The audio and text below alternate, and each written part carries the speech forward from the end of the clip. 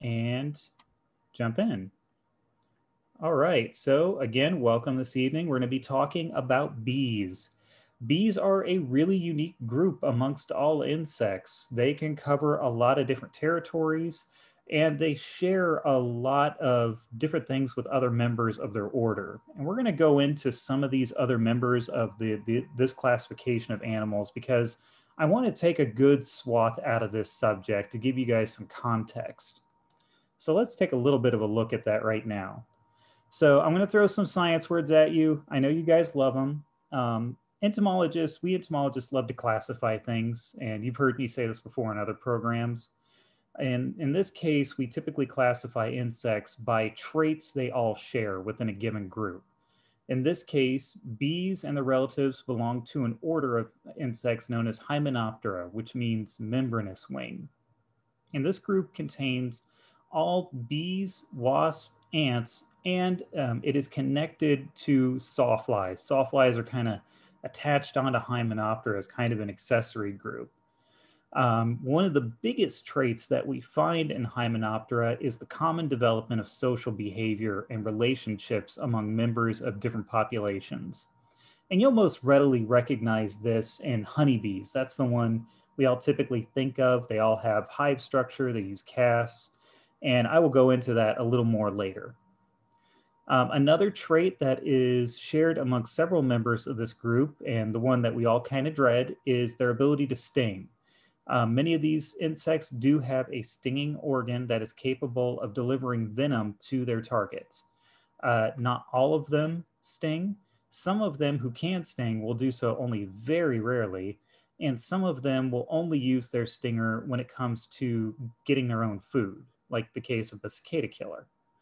And again, if you guys have questions about these different insects I mentioned, I know this one can generate quite a few. Please go ahead and ask them. Put them in the chat or we could talk about it when we're done. One thing that I would also add to this stinging organ discussion here is that some members of this group have actually developed specific caste members whose only job is to act as a defensive unit for their colony, hive, or nest.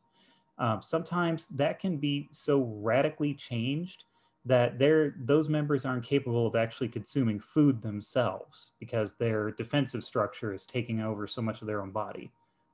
And that is generally just in the case of ants, I should say. So let's take a close look at our bee friend here. This is a picture I've shown you guys before if you've been in any of my other programs, and I love this picture. I wish I knew who took it because it really highlights the pollen basket on the insect. It shows you them doing exactly what they always do, which is go collect pollen and collect nectar from flowers. It just makes a great illustration. So a little bit about bees. Bees, amongst all of the insects in this group, have some of the most well-established social behaviors, only being surpassed by ants. Many species will have developed at least rudimentary social behavior with like a queen, though several members of the bee group can be solitary. Now, a lot of bees have also developed specific organs for carrying pollen, and our previous image kind of showed that. The honeybee has developed pollen baskets on the last set of legs on its body. And of course, in our livestock species, namely our European honeybee, we have honey production, which is a major part of industry, especially here in Indiana. There are very few counties you go to that don't have an active beekeeping organization.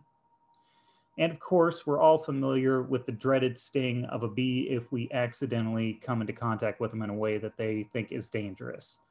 I have members of my own immediate family who do have the allergy to bee venom. They have to have an EpiPen, and I'm sure a lot of you have a similar experience or story that you could tell. But what about some of the other members of the group of Hymenoptera?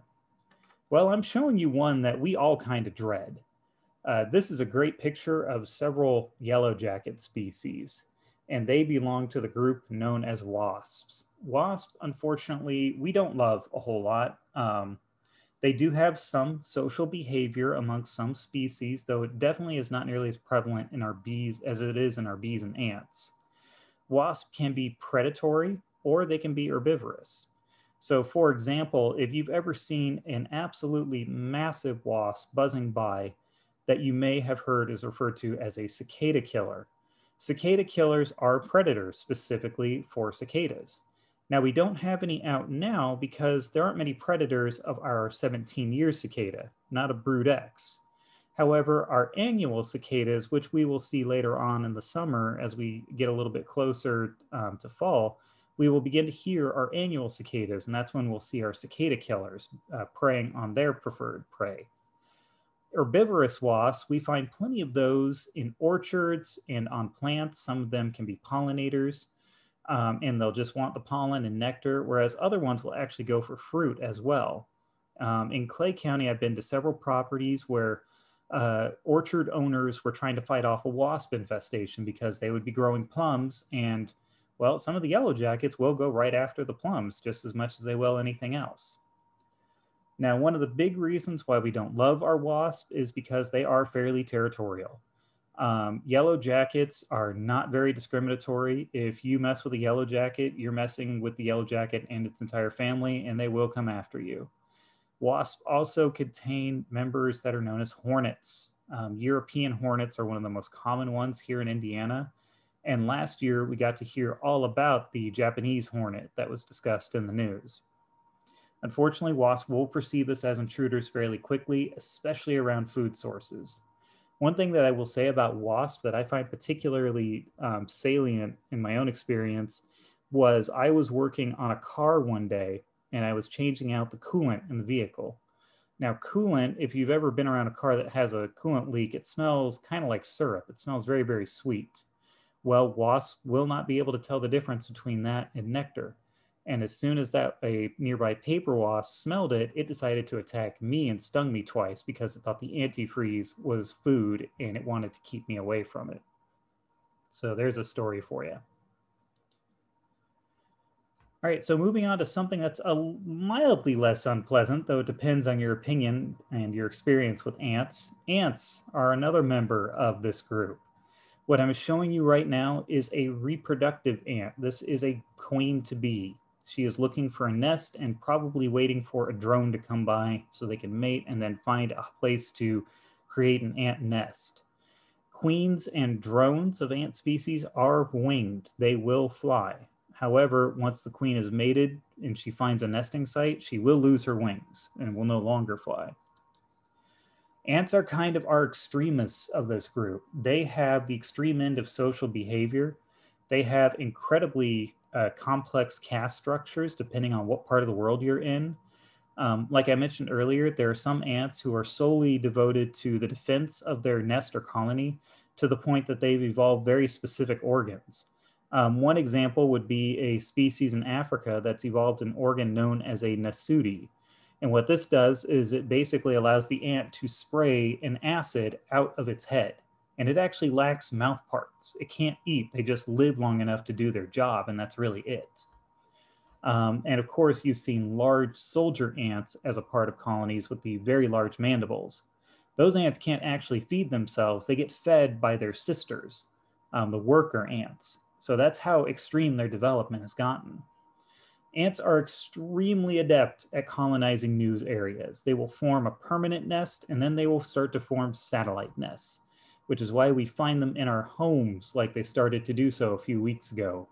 I myself fought off our own ant infestation, and I'm very happy to say we did win, though some years that can be hit or miss. Ants are not capable of stinging. They do not have a stinger. However, I did mention different defensive organs that they've developed in specific body forms within their nests. If you ever hear about a cow killer ant, or it's a part of a family known as Mutility, or they're sometimes called velvet ants as well. These are actually not ants. They are a wingless wasp, and they actually do have winged forms. It's just, I believe that is differentiated by sex. So, and they do have a stinger, and if they sting you, you will not forget it. I would definitely advise never handling a velvet ant or a cow killer if you ever find one. Generally, they're found more towards the more southern areas in the Southwest, though. It's very rare we see them here in Indiana. This is a really unique group that I wanted to make sure I mentioned. These are our sawflies. And you may wonder, why are these important at all? Well, one thing that I want you to do is take a close look at this picture and realize that it is very, very zoomed in. Sawflies are generally very, very small, and they're just going to be that nondescript little black bug you see flying around. They're incapable of stinging. They do not have a stinger. They're named a sawfly because their ovipositor, which is the organ they use to lay eggs, is actually kind of saw-like. So it cuts into, namely, a plant to be able to lay its egg. But it won't be cutting into humans anytime soon. Now, part of the reason I wanted to bring this up is because we often confuse them. Their larvae resemble caterpillars very heavily. So they will consume plant material. They will look just like a caterpillar, and you may think that you have like a cabbage looper or something like that. However, these are very different from caterpillars in a lot of ways. Sawflies are our primary source of the rose slug sawfly, which is really why I wanted to mention this one, especially for you rose growers out there. If you see window painting on the surface of leaves on a rose, that's being done by a rose slug sawfly. And for those of you who don't know, window painting is where the leaf tissue has been worn or chewed away to the point that you can actually look through it, but it's still there. There's still one layer of leaf tissue left. And in our next picture here, I wanted to show you a close-up of the larva of the sawfly. If you look at this, this looks a lot like a caterpillar. But the difference between a caterpillar and a sawfly are the prolegs, these little fleshy legs that they have towards the end of their body. Generally, caterpillars only have like 6 of them towards the end of their abdomen, whereas a sawfly will have one on almost every single segment. So that's a major difference. You can also normally look at species of plants that they're eating, like say, for example, roses makes a great one. Most of the damage I see done to roses, if it's not done by a Japanese beetle, it's probably been done by a sawfly. All right, so let's dig in a little bit into what bees eat. So this is one that you guys are probably fairly familiar with already, but I wanted to at least highlight it a little bit. So we know that bees consume a lot of resources that come from plants. And what they do is they're consuming nectar and pollen specifically. Bees generally aren't herbivorous. You're not going to find a bee out there who's just going to be chewing away at leaves. They want protein from the pollen and sugar from the nectar. And they have evolved mouth parts that are very specific to that task. Now, I say this, but I also want to make sure that you're aware that there is a small subset of bees out there that are actually, they consume carrion, and there is some evidence that indicates that they might actually be predators. And I believe I've got a picture of that. Yep, right here. This is called a vulture bee. This is not an herbivorous bee. It does not consume pollen or nectar. It is a carrion eater, and there is, like I said, some evidence, a recent study showed that they may actually go after live prey. Now, you will probably never see this bee, but I'd like to point this out because it really highlights that there are exceptions to what we typically believe with most animals.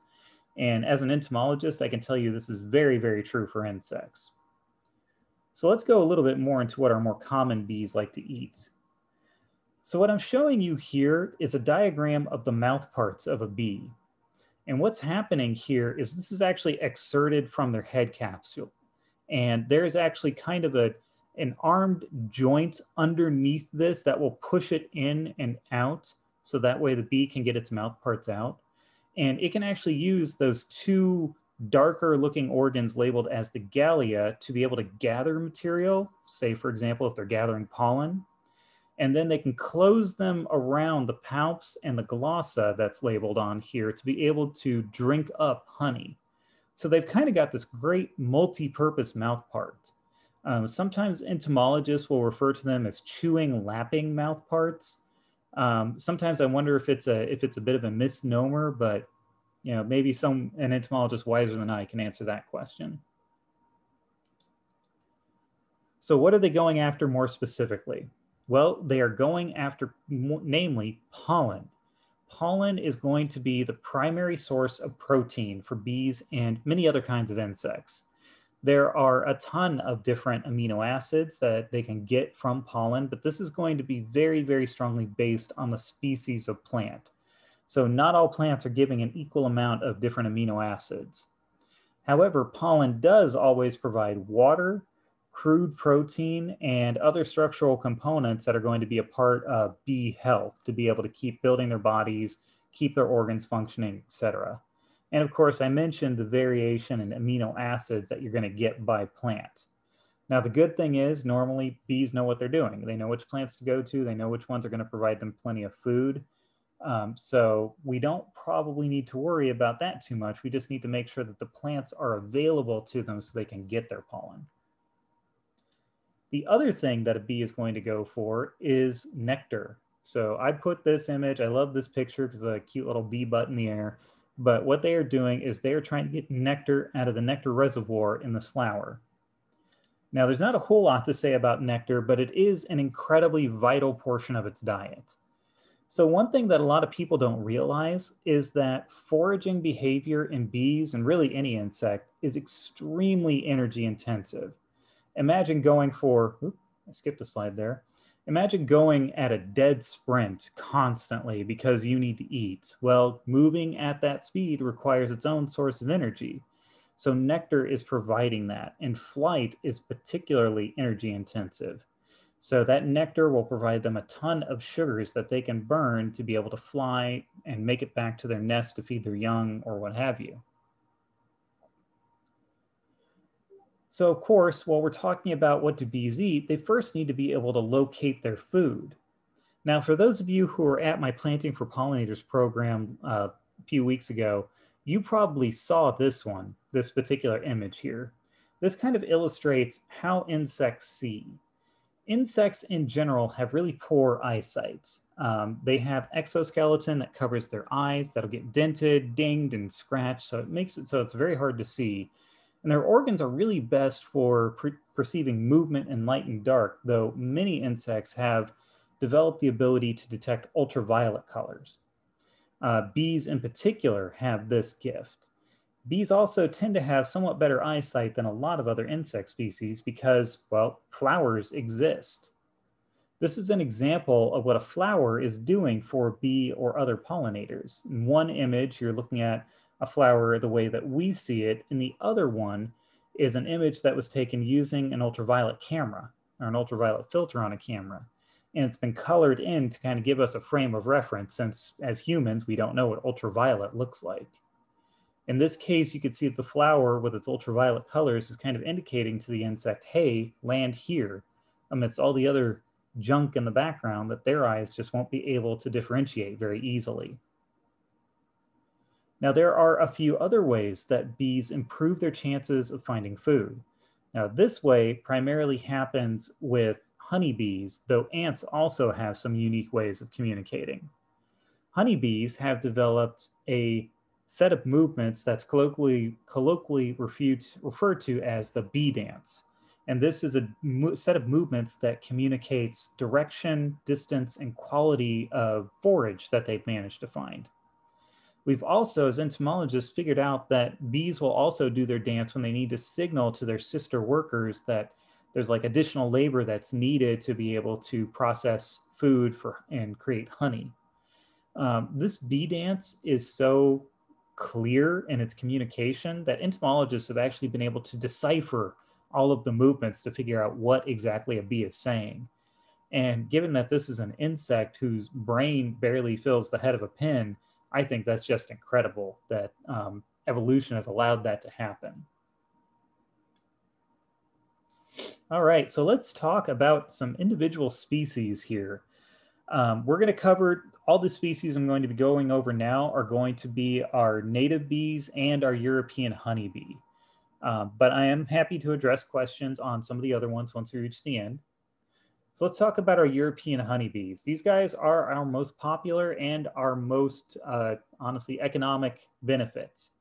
This is an introduced species, so they do not actually belong here. European honeybees were intentionally brought to the United States. Like the name says, they are from Europe. They were originally bred there.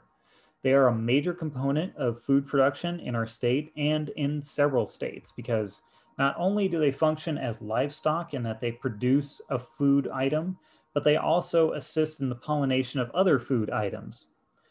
Every year, beekeepers will ship their bees across the country to places like California where they will help pollinate crops. So they are absolutely vital to a significant portion of our food industry. European honeybees do have a well-developed social structure. A lot of us have heard about this social structure where there are workers who are non-reproductive females who will do the basic menial tasks within a hive. There is the queen, who is the only reproductive female, and she will be creating all of the eggs for the hive. And drones, who are males whose sole purpose is to mate with the queen and then die. So they don't have a big role other than that one, unfortunately. Bees are considered very efficient pollinators. And like we just showed you earlier, they have a lot of ways to help communicate to their sisters that they found food and how to process that food. However, one thing that I will point out is that bees primarily function during the warmer season, at least honeybees do. You'll see them now. Obviously, they are active. They've been active for a week or two now, but they will primarily function when it is warmer out and when the sun is shining. They are diurnal pollinators. So that does limit the time that they can be active, and it can produce its own challenge because farmers need to make sure they monitor when they apply insecticide because they don't want to accidentally impact the bee populations. And that can make things a little bit challenging if they're located close to active bees. Here, this image kind of shows you the different members of the caste system with bees. So in A, the one labeled as A, that is a male drone. And you could see he's definitely shaped a little bit differently than the females that are pictured here as well. B is our queen, and she has the larger abdomen to house all of the organs that are going to be responsible for producing eggs and mating and all that stuff. And then at the bottom, we have C, our worker bee. And obviously she has the much smaller abdomen. One thing that's not displayed here is that the workers are equipped with a venomous stinger. They can sting. However, for honeybees, once they sting, they are a one and done. They will sting you, and the process of that will tear the stinger out of their bodies, resulting in their death. That may not necessarily be true for all bee species, though. So this is a great example of some of the things we see with honeybees. Our introduced European honeybees have been here long enough that many of them have gone wild out in nature. And sometimes they will interface with humans through that. Sometimes you'll get them on your property. I've had people asking, do I spray for these? I can definitely tell you, you do not want to spray for wild honeybees. They can be integrated into a beekeeper's group of bees very, very easily. So just call a beekeeper. Extension educators are happy to connect them to you. So wild hives will occur throughout different areas, and the best thing to do about them is to simply contact your local beekeeping organization, which, like I said, extension educators can help you do. You may also want to, if you have to deal with a wild hive, check on local ordinances. Many of them will not only require you to not have hives, but may require you to be responsible for their removal as well. And for those of you who are considering beekeeping, that local ordinance will also be applied to any beekeeping operations you do. So before you get started as a beekeeper, or before you take on these tasks, check your local laws. Your extension educator can help you figure out what those are. I could safely say I live in Terre Haute, and our ordinances do allow for beekeeping in my city. All right, so let's dive into our native bees. We have a few of these. Some of them you'll love, some of them you won't. I will try to make sure I illustrate them as best I can as we go forward, starting with our mason bee. Oh, there's some stuff I should have said first. So one thing about all of our native bees are great pollinators. However, not all of them will pollinate with the same efficiency or the same desired target. Honeybees, however, will typically find a forage and they'll pollinate, say, a bunch of clover because they know it's a successful forage. Whereas different bees, like the mason bee I'm about to talk to, may not necessarily choose to stick to one plant. With our native bees, some of them do have social structures developed. Some of them may have queens and colonies, whereas other ones may choose to be solitary. Most of our native bees are capable of stinging. However, most of them won't bother. You really have to mess with a mason bee or a bumblebee to get it to sting you. They can do it, but generally they just don't care. They will just prefer not to be messed with at all. So let's get started with our mason bee here. You can tell from the image right here that this one looks a little bit different from a honeybee.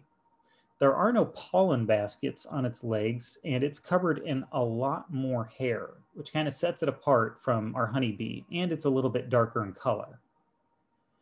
Now, mason bees are one of our solitary bees. They're going to be active from mid-April into June, so they're going to be cooler weather pollinators. Now in Indiana, that's going to be helpful because a lot of our orchards are going to start blossoming around those times, and mason bees can be a huge help to pollinating in orchards. However, they do have one problem because since they don't discriminate, they can be really good at pollinating. Like I've seen some studies that say that they actually visit more flowers per minute than a honeybee does, but they can cross-pollinate.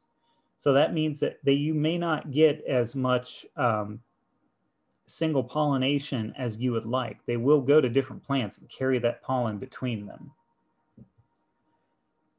Susie, I see you're asking, are mason bees the ones that hover near the ground in areas that mostly don't have vegetation?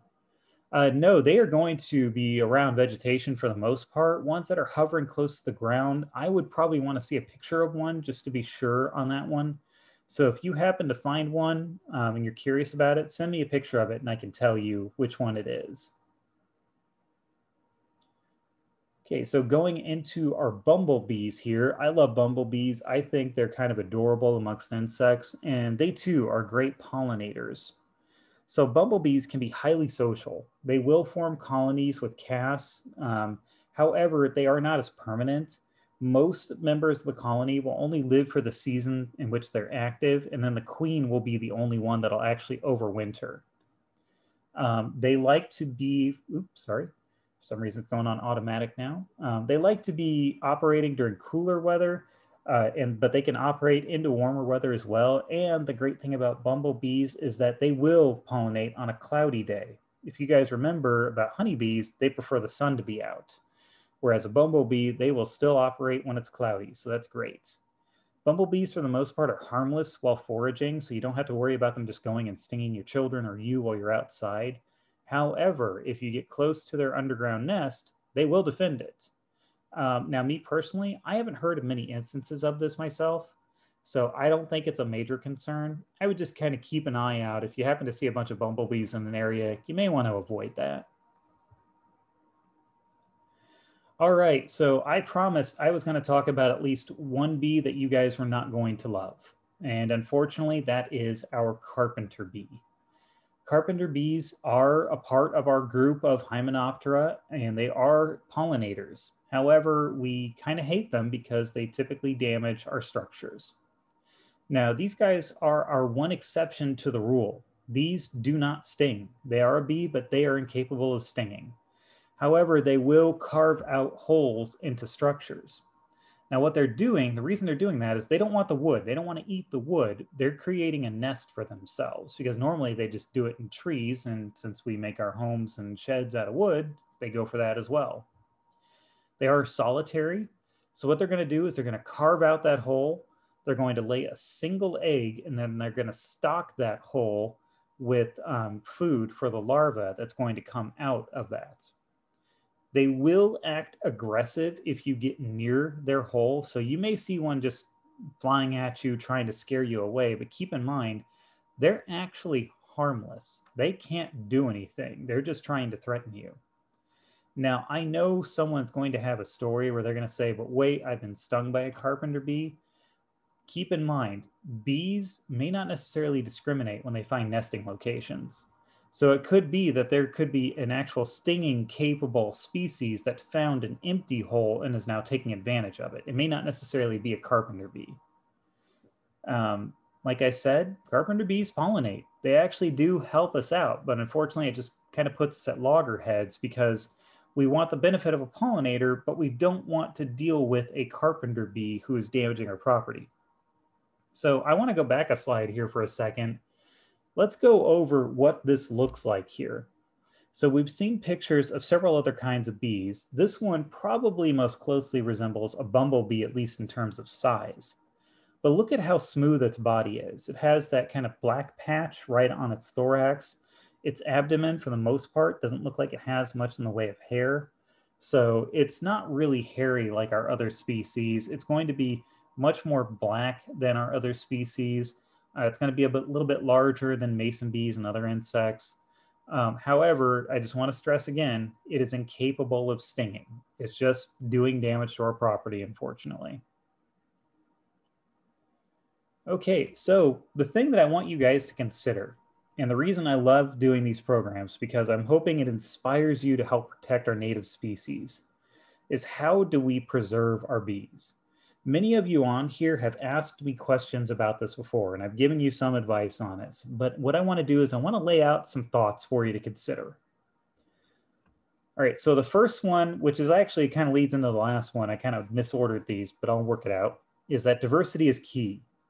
Nature does not function in a monoculture very well. So if you plant a bunch of the same thing, you are reducing the diversity in your environment. You're making that environment less resilient to change, and you're probably lowering the number of species that you're going to see.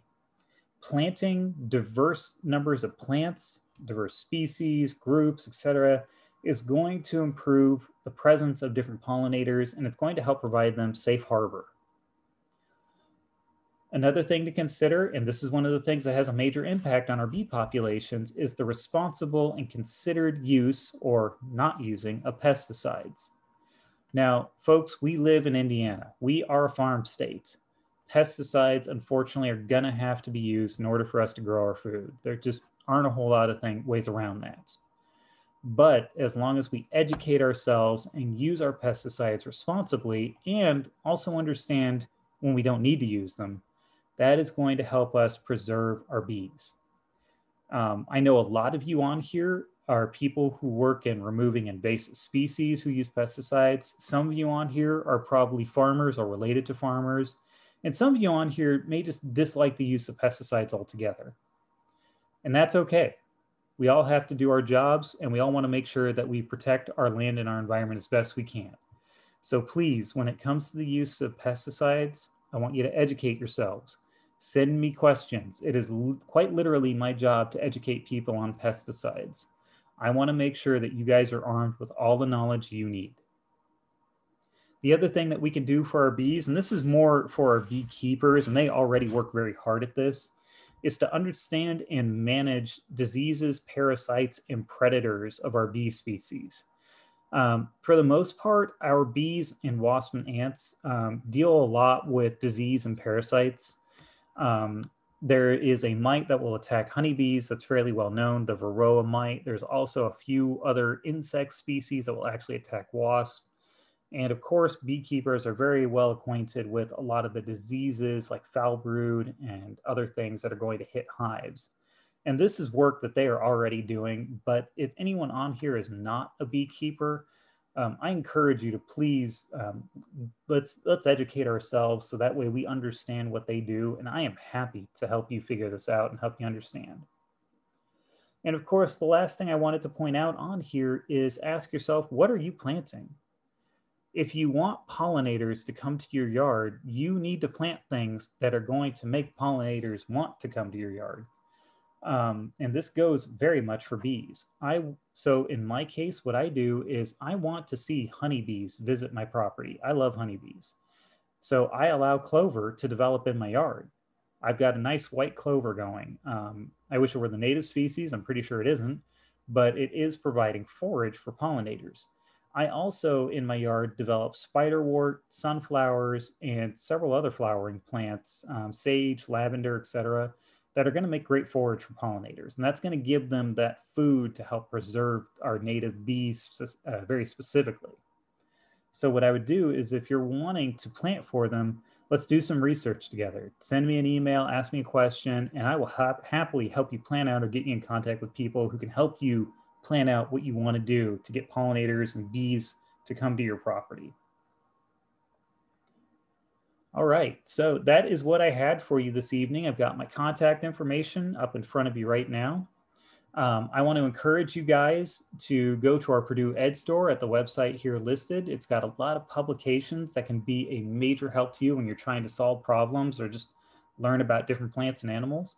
I've also got the Purdue Plant and Pest Diagnostic Lab here who will help you diagnose the really hard problems. And that is one where if you and I can't work together to figure out a problem, then we're going to send it to these guys. They are the wizards at figuring all of this out.